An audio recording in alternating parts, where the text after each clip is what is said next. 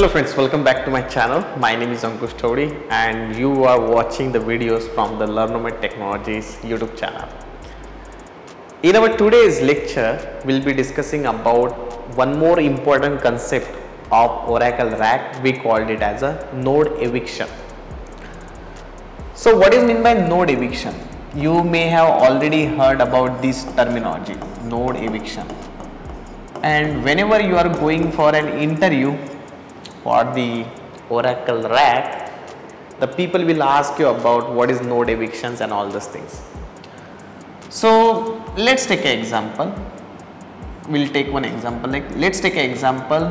You are working with some 2-node cluster or 3-node cluster. So this is my first node, and then this is my second node. Okay.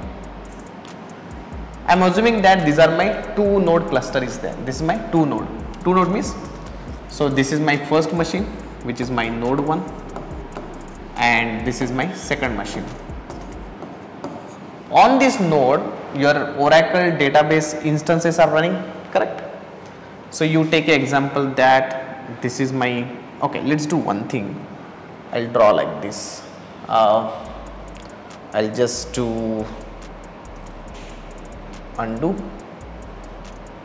Okay, let me do one thing. Let me draw the, let's take an example. My instance 1 is running over here. This is my database instance 1 and this is my database instance 2. So these are my database instances are there.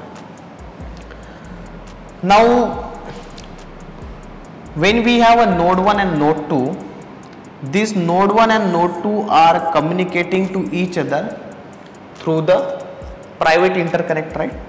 So there is a private interconnect is there, interconnect or private network is there, through which this my node 1, which is my instance 1, and instance 2 are sharing the information with each other. Now let's take an example that this interconnect is not working.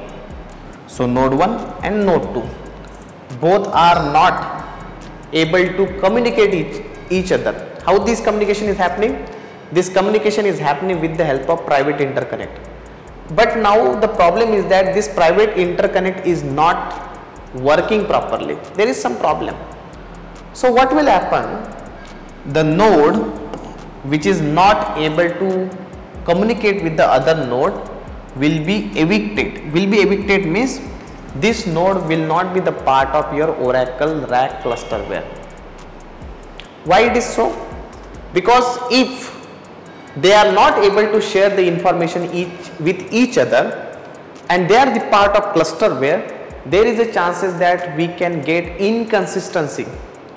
Integrity will not be there, inconsistency will be there. So to avoid this problem, what will happen? The node will be evicted from the clusterware.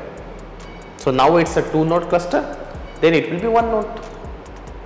So that is the reason we need to understand about the node eviction. Some people are thinking that whether the node eviction is good or not. Node eviction is good, and they have designed the software in a such way that it is good for our Oracle RAC clusterware health only. Because if both are not communicating to each other, you take an example. Let's take an example. User 1 got connected to the instance 1.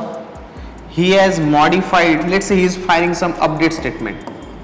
He is firing some update. So he is doing some update.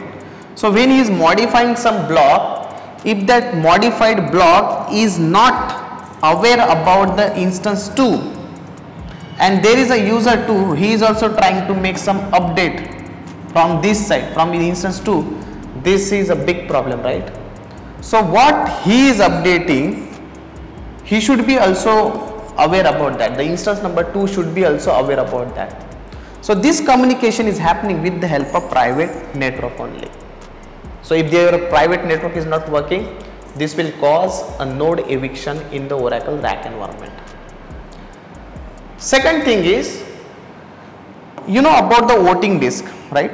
You know about the voting disk. Now there is a two type of networks heartbeat will be there, two type of heartbeat will be there.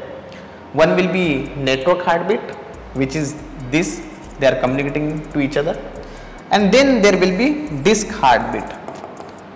Now by any chance, if any one of the node he is not able to do the voting under the voting disk, then this node will be also removed from the Oracle clusterware and it will be evicted.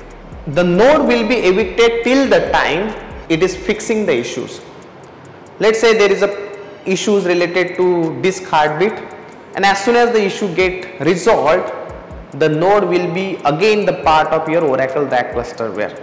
So it can be manually also, it can be automatic also. There are certain situations like, let's say on your node, so this is my node 2, here I don't have sufficient space available. You have a mount point, right? Let's say you have a mount point called /data. You don't have a sufficient space available for your grid software. Maybe someone has dumped a lot of unimportant data there. So what will happen?